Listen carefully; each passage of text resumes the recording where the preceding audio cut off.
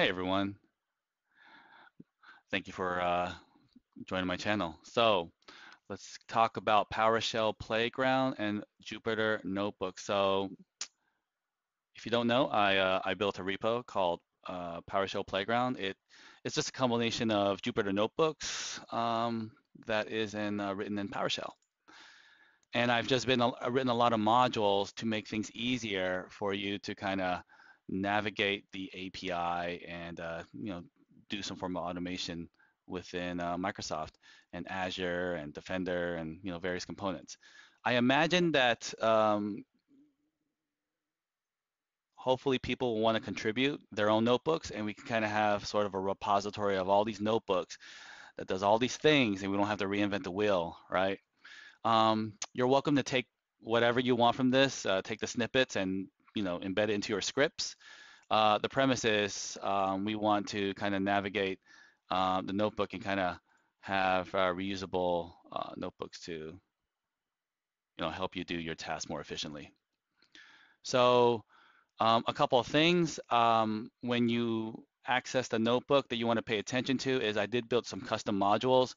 PP core is just core modules that I'm going to be using a lot to import and also use to encrypt and decrypt the credentials. So if you don't want to store your text as clear text in the notebook, you can leverage this some of these functions, and it's going to require a master password. We're going to salt that master password. It's going to be that key that we use to encrypt and decrypt the credentials. And if you kind of want to know what that looks like, it's going to be in the credential folder in the user folder under .credentials. And as you can see, the client ID has a hash and encrypted, right? So yeah, pretty straightforward. So we want to, that way we don't have to store the credentials as clear text, right? You do have to know your master password to kind of, grab those credentials. All right, so if you go under Microsoft and you go under Security, Microsoft Defender ATP, I'm going to go over some modules that I've kind of added to help you query various APIs within Microsoft using Jupyter Notebooks. So if you want to add or remove a machine to a device group based off machine tag, the main purpose of this is in Microsoft Defender ATP, if you have sort of different groupings and you want to associate them, you can do it dynamically based off a machine tag or other parameters. I'm just doing machine tags as an example. And then once you basically put that machine in that certain tag, then it will be part of that device group, okay? So again, as you can see, the credentials aren't really there. And I've replaced it with X's. I'm gonna skip that, and I'm gonna import my credentials from that local file. Let's see, the credential array. Okay, it looks like I ran this already. So let me just put something below. I put B to put something below, and I will do credentials equals null. I'm going to fix this so that it doesn't happen like this, but the premise was I have invalid credentials and it's trying to load it and it's invalid, so. All right.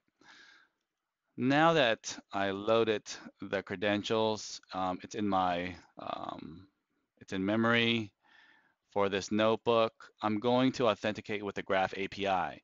Now, things you got to remember when you authenticate with the Graph API, you need to have proper authentication and proper access.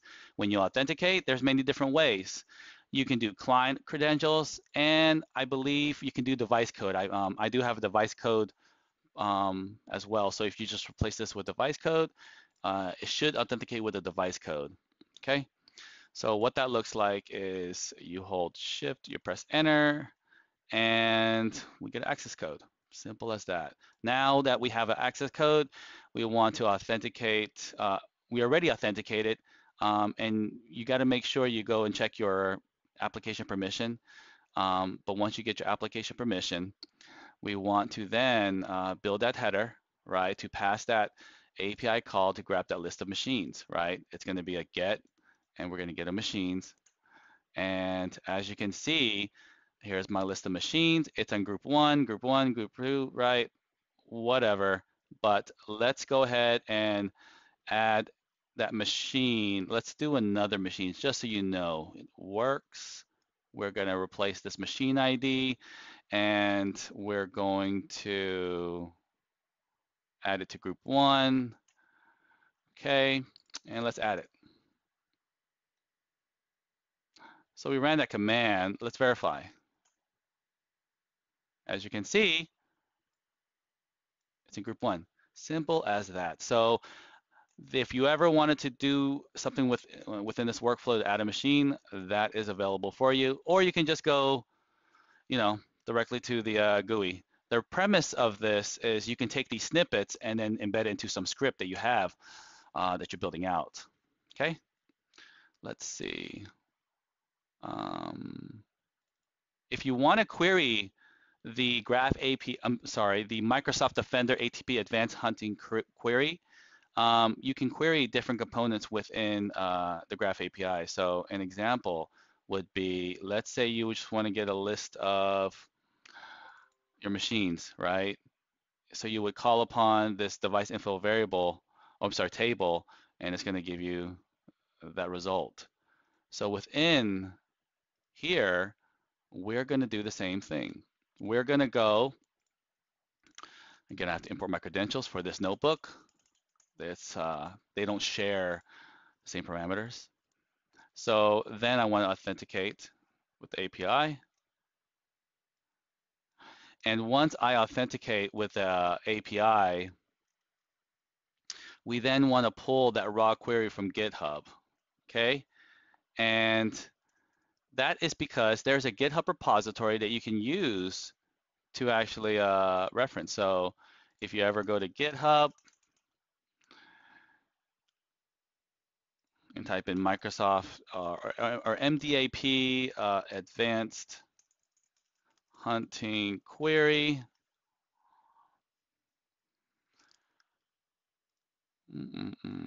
actually don't click on the one I just did. Click on the GitHub one.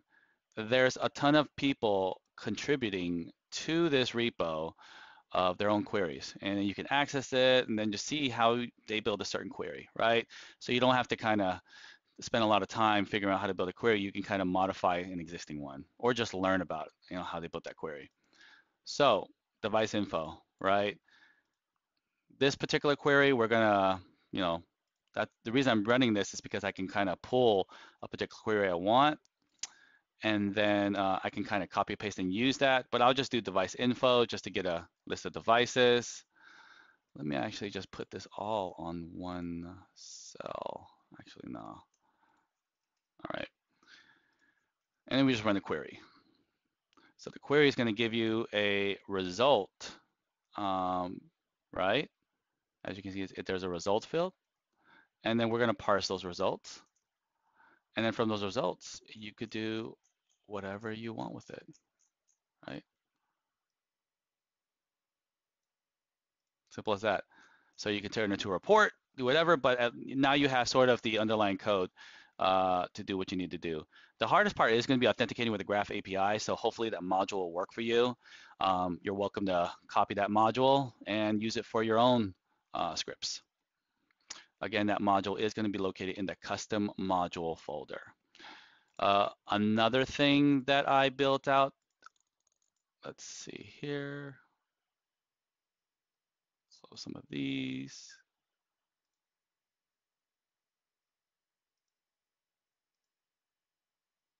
Oh no, what's going on?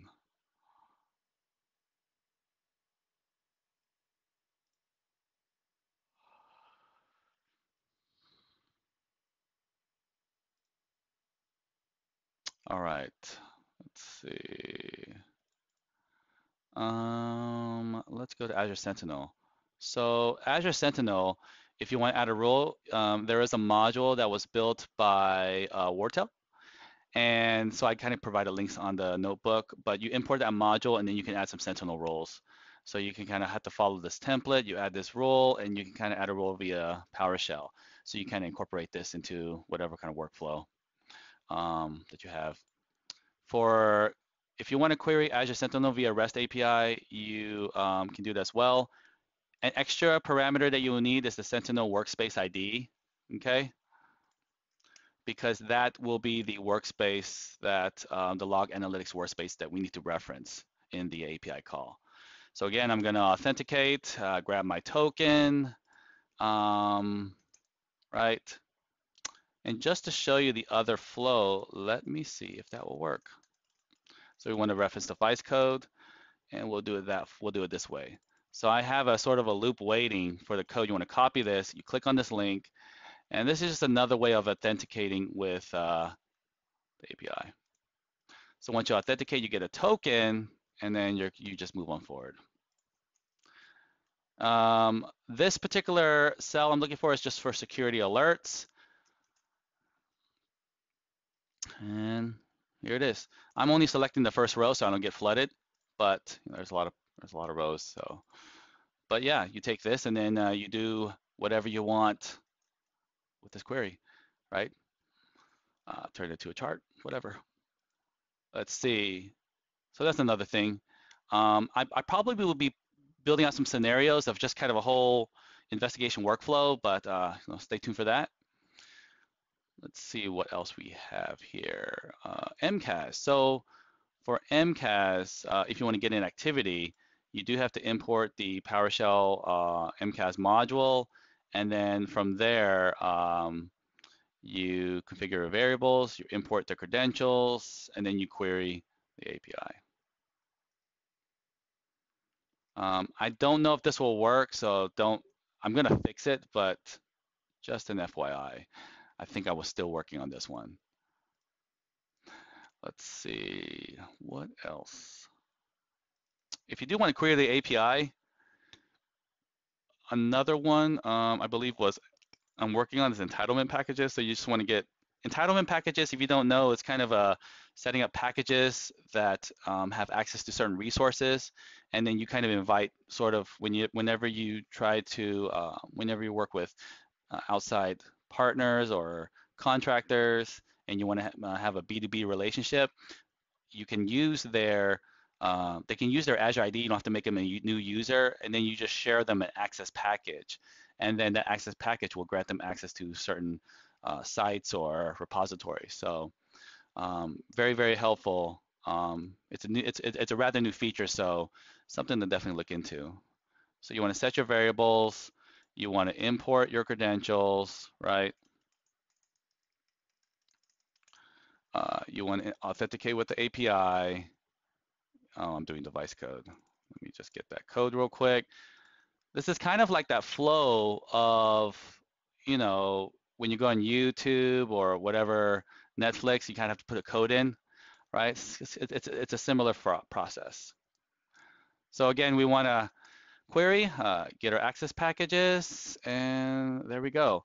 So a lot of methods we can put where we can add in access packages, add users to the access packages, right? So pretty cool capability there. All right. I think that's it. Also, if you ever, you know, look at the quick reference, I have some examples you can kind of look at, hash tables, things like that. Plan on building some tutorials. And yeah, let me know if there's any problems. Again, if you go to GitHub, you can launch that Mybinder. And if you don't know how to spin up Docker, right, and just, you know, you're gonna have to build that image and then run it. If you don't want to do it that way, you can just click on this launch Mybinder. It's gonna be a little slower, so give it like, I don't know how long it takes because it'll kill the instance, and it might even delete the file if no one really logs in. So it might take like 10 minutes, but once it builds out, it'll just be the similar environment here. I think that's it. So yeah, let me know if you want any kind of notebooks built out. I'll be more than happy to build them out for you.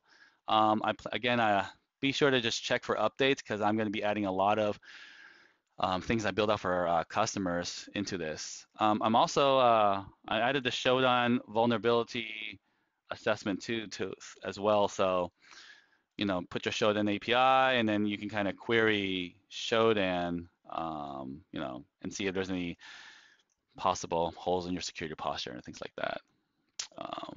Also thinking about doing some Ubiquity and my pfSense firewall, and just adding some notebooks at that around that to just manage my local, my local network at home. All right. So thank you everyone for watching this video.